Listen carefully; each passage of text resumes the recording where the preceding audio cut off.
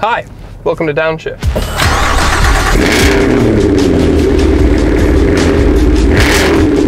My name is Matt.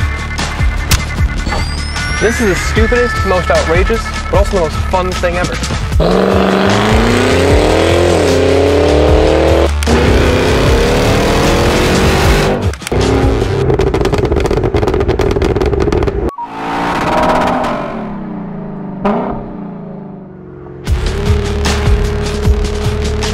This is the 2023 Cadillac Escalade V, and it's a square sitting on top of a truck chassis with a fire-snorting 6.2-liter supercharged V8 lurking under the hood.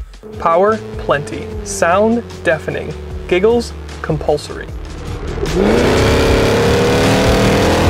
The concept of big power SUVs isn't exactly new, and this isn't even exactly what you would call the upper echelon if you wanted something like a big power SUV. However, if you wanted a 7-passenger ladder frame building that incinerates fuel to the outcome of 700 horsepower, this is kind of the only name in the game.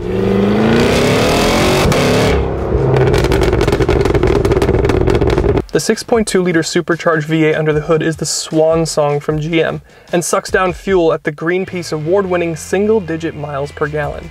However, what it results in is 682 horsepower and 653 pound-feet. Sure, power numbers are great, but those massive explosions under the hood are good for something a little bit more than horsepower in 0 to 60. It's the symphony of the quad tips you get when you get on it. And when you get off it.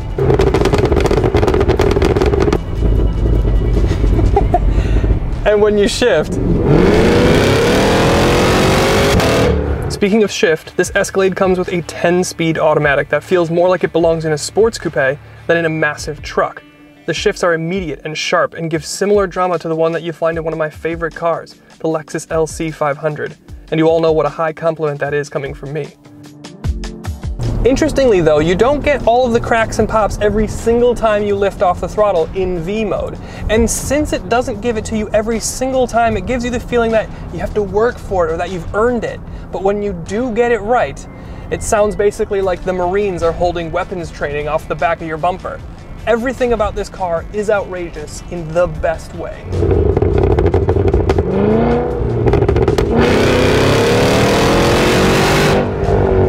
And as you can imagine, the handling is outrageous too. You've got a ladder frame truck chassis underneath, but you've got 4-wheel drive, air springs, and magnetic dampers, so the ride sophistication is actually shockingly good. But notice I use the word ride and not handling. And that's because no matter how big those Brembos are up front, no matter how stiff those magnetic shocks get, and no matter how sharp you set the steering, there's no hiding the fact that this thing is over 5,500 pounds and is tall enough to make varsity as a freshman. So it's no surprise that it's big and heavy and doesn't corner like a Cayenne. But get the wheels straight, stand on the throttle, and you won't have a single care in this world. 0 to 60 is rated for 4.4 seconds, but if you really wanted to get closer to 4 seconds dead for some reason, you could get a pedal commander to get sharper throttle response. But honestly, whether I do 0 to 60 in 4 seconds or 8 seconds, as long as it sounds like this, I really don't care. Now, with this being the V version, of course, we've talked a lot about what this thing is like behind the wheel, and if you couldn't tell by now, it's a riot. However, under the big engine, the brakes, the V-badge, there's still an Escalade. So it still needs to be a luxury bar. So is it? I mean, yeah. The air suspension and mag ride give you so much room to stiffen and soften the ride that you can have such extremes that suit whatever driving you want to do. You can put the exhaust in stealth mode, and then you have a nice, quiet, and refined cabin. And since this thing is shaped like a box, the visibility is fantastic. And all of that plus you get Super Cruise, or I should say at least you would if the chip shortage wasn't a thing. So wrapping up behind the wheel, the engine is super powerful. The exhaust is borderline illegal. The speed is brutal. The shifts are super sharp and I love it. The ride can be as soft or as firm as you want. The cabin still swaddles you in luxury, and it's as easy as it is fun to drive. I mean, I know this thing is the poster child for gluttony and excess, but I haven't stopped smiling since they dropped this thing off. I already know that I'm gonna request another one next year, just so I can have another go. Let's step outside.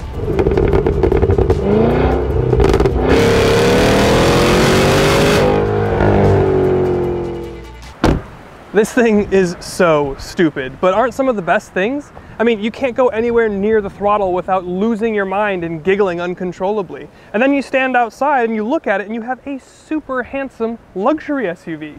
You can tell squares, rectangles, and other geometric shapes were the inspiration of this Escalade. But it suits the personality of the vehicle really well. I love it in this red paint, especially with the black accents which come standard with the V. There are a few V-specific details, but the design remains largely like the normal Escalade. The V-specific things include a slightly more aggressive front fascia.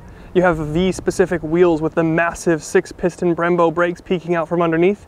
You've got a V badge on your front door on each side, and then on the rear, your Newton meter badge on the lower right of the tailgate is replaced with another V badge. You've also got a reworked diffuser with the quad tips at the bottom.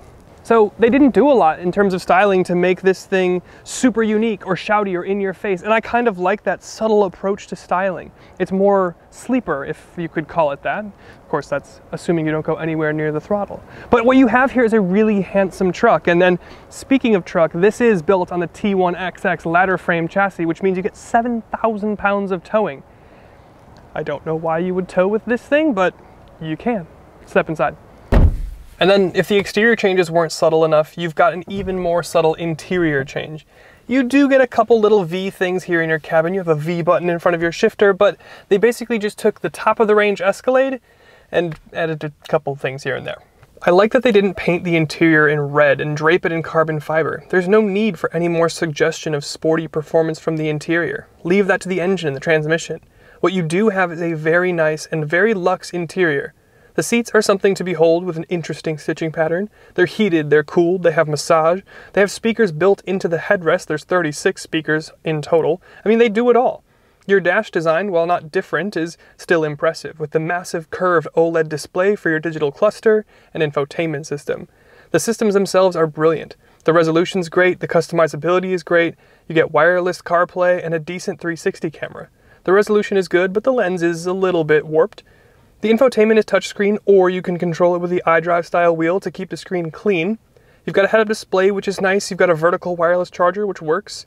Then overhead, you have a nice big pano roof. The rear seats are kind of skinny jump seats, but they're comfy. Then there's screens on the back of the front seats with HDMI compatibility. You've got chargers, vents, and heated rear seats. Then the third row is decent size, but you can still get the larger ESV longer wheelbase version of this V if you need a touch more room. The ESV will also give you more trunk space, which would be nice, but with all the seats folded down from the trunk, it's super convenient and it results in a huge and practical square interior storage space. So the interior of this V doesn't change a huge amount, but it didn't really need to. On the other hand, the only interior that gets close to this thing from the States is the Grand Wagoneer, and that doesn't come with the power and the theater that you get from this Escalade V. So that might be a good time to wrap this out. So as tested, this thing is about $150,000, making it pretty crazy money. However, it's not nearly as crazy as it would have sounded 2 years ago, and it's not that crazy when you consider the competition. The Durango Hellcat offers similar power and drama, but doesn't come close to this interior. So then you start looking at things from Europe, like GLS 63s, Alpina XB7s, Cayenne Turbo GTs, Range Rover Sports, all of which are better handlers, but don't offer the same raucousness, the interior space, or, I can't believe I'm saying this, the towing. So when you really break it down, the Escalade V does sit in a class of its own. A class we don't need, but in another way, maybe we do sometimes. Thank you, Cadillac, for letting us have a go in this thing. Now we need to see what this powertrain is like in the CT5 Blackwing. Thanks for watching.